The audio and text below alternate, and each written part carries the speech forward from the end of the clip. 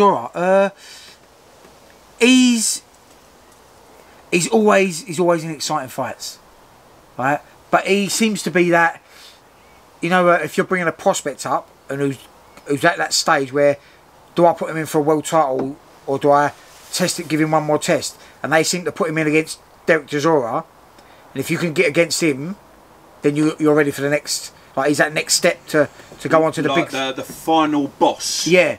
Yeah, like, that's, yeah, yes, yes, like a computer game. Yeah, you should fight. If you beat him, you move on to the next. You move on to the big. Yeah, and I think that's what that. But he's getting paydays for it, and he's getting. And don't get me wrong, he's an hard man to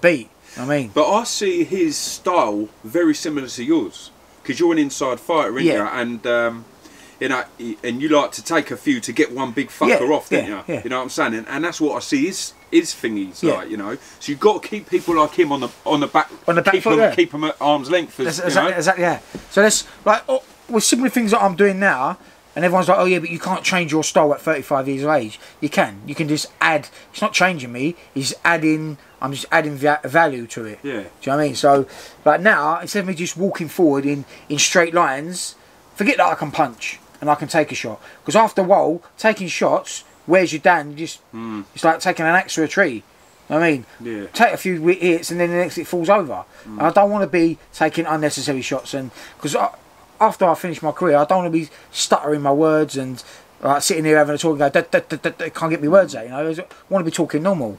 So, yeah, I'm trying to change. I'm using my jab now to get in and not just walking in straight lines. Is that what the Mayweather camp taught you? Oh, yeah. Mayweather, he went to, as I said, anyone can fight. Not a lot of people can defend themselves. Yeah. And it's very true.